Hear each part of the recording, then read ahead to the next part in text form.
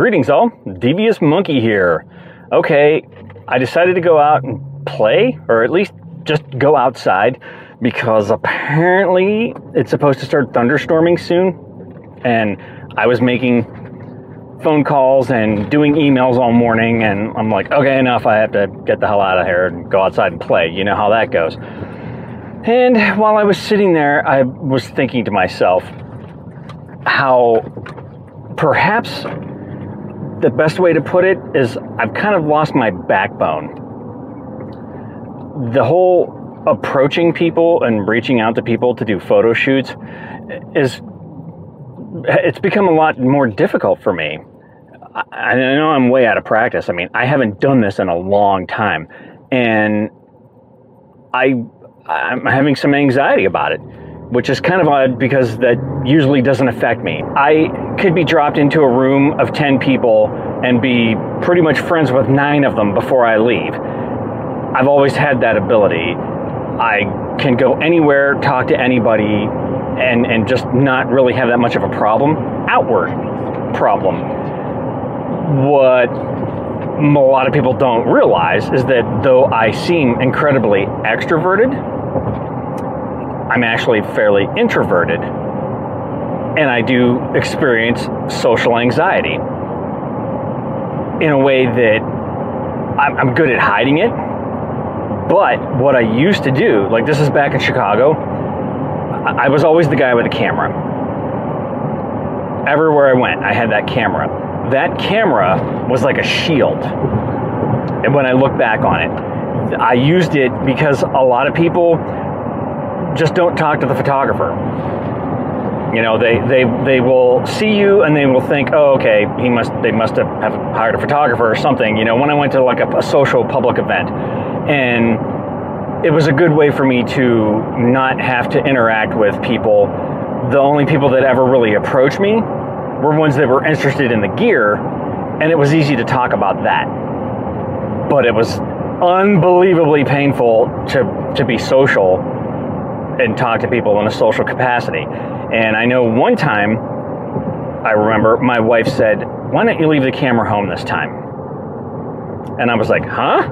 You know, that was like asking me to leave my right arm on the table before I walked out. And I'm just like, dude, I'm like the guy with the camera. And she's like, why don't you be social for once and enjoy yourself and don't feel like you have to go there and be the person that takes the pictures and post the pictures for everybody, because that's pretty much, you know, what they're used to. And you should just go and be social. So I did leave the camera at home. And it was awful. It was so painful. I was sitting there. I literally felt like I was in one of those dreams, you know, the whole nightmare thing where you're all of a sudden you're in a room and you're in your underwear, or you're naked, and everyone's looking at you all funny and stuff. And it was incredibly painful. So I didn't do that again. So I do know that I use my cameras as a form of shield. And usually people will look at me and some will approach me just because of the gear. And I have no problem talking about gear and all that kind of stuff. I mean, my job as a consultant is to speak to people. And I'm constantly thrown into situations where I have to just walk in basically blind. I don't know the person, and I have to go in, I have to speak, I have to build a rapport, I have to, you know, form a relationship, no problem. But when it comes to an actual social interaction, it's very difficult. It's very difficult for me to do that. And apparently, it's gotten a hell of a lot more difficult since I used to do it. I never had a problem approaching people about doing a photo shoot. I had no problem reaching out to them, hunting them down, so to speak, on you know, various sites, which is what it was back then. There was no Twitter, there was no Instagram and all that kind of shit. And, you know, I did what I did, and I had a fun time doing it. And again, although a lot of the photo shoots that I did back then were people that I knew, or it came through word of mouth through people that I knew. So it wasn't as difficult to do back then because I had a social circle that I was known in. Not true here. Although I've lived here for going on 7 years, you know, I know people at the businesses that I frequent, and that's different. I don't hang out with anybody here and all that kind of stuff. I tried to find some social circles that were in you know, like the video photography world, and it just didn't work out well. So I don't have that circle that I can rely on. That being said, I thought that, all right, now that I've made the decision to get back into photography and start doing actual photo shoots, it's been cripplingly painful for me to actually approach somebody. And again, I have told you before that the problem that I have is cornering people at their workplace while they're doing their job. I feel like it's just not cool to walk up to somebody that's standing behind a counter, that is forced to stand behind that counter and can't walk away from that counter, and they have to interact with me. I just feel that that's not cool, and I don't want to do that. But in this world of social media, you know, like if you don't actually know who that person is, then, you know, you don't want to approach them at work, but you have to do, you know, I don't want to just walk up and say, hey, what's your Instagram? So I can hunt you down and you know, try to get you to do a photo shoot with me. Like everything that I've done in my head, every scenario that I've run through, it has become painful. I have psyched myself out, and I have told myself that it's inappropriate or it's improper for me to go about it the way that I'm going about it, to the point where I've been standing right face to face with a couple of the people that I want to do photo shoots with, and I am completely stymied to make the words come out. Kind of frustrating. Now, I also watch all these creators that kind of do this stuff, like The Boys. You know, these guys that are in Australia, they basically go through Instagram. That's like their big network. They go through Instagram. I don't know exactly how they go through Instagram. I'm sure they use hashtags, or they just try to, I don't know, maybe there's a way to find local people. I don't know. They go through and they find these girls and they reach out to them through Instagram to do photo shoots. And then they, you know, obviously they must get them to agree to be featured on their vlogs on YouTube. And that's the way they do it. Since I don't use my, damn it, I think I just hit a butterfly. Anyways, I like it because I don't use my Instagram that way.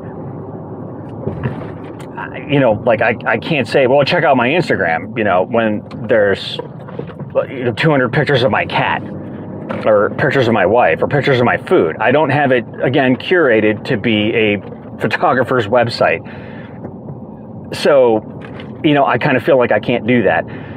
So while I was sitting there in the parking lot having my drink, I'm thinking to myself, you know what? I'm going against what I said before about not having my Instagram be a professional photography, you know, business card, so to speak, or not having multiple social media accounts. I think I have to create a second Instagram account so that I can actually start featuring my photography, so that I can start using it like everybody else does to get photo gigs. You know, which then also makes me feel like a douche, because I've been harping on about that. You know, I use my Instagram as a personal snippet thing, and I don't have it set up, and I don't use Instagram that way. And here I am now saying, I think I need to use Instagram that way, and I have to create a second account, you know, because I need multiple social media accounts. What a world, right? So I don't know. What is it that you guys do? You know, say you are not a professional photographer, because I'm not doing this really in a professional capacity yet, maybe at all. What do you do? How do you get people to do photo shoots with? You know, basically, are you just getting piles of cash and paying people to do this? Are you going to modeling sites? You know, or are you just using Instagram? Are you literally just hunting people down on Instagram using hashtags or location or whatever, and then just, you know, throwing out 100 invites or inquiries to girls and getting one or two to actually do a photo shoot? I'm curious. I guess I'm out of the loop, and I need to actually figure out how to do this, and I need to do it soon because I need to practice. Damn it! I want to start shooting human beings. So let me know. Let me know what you do. I would be very curious to hear what people are doing to get photo shoots in the 21st century, 2021. And that's really all I've got. It was just I've just been sitting here pondering this and thinking that, how the hell am I going to do this? In the comments down below, please give me some suggestions, or let me know what you do and what works for you and what hasn't worked for you. I really want to know. Inquiring minds want to know. And that's all I've got for you today.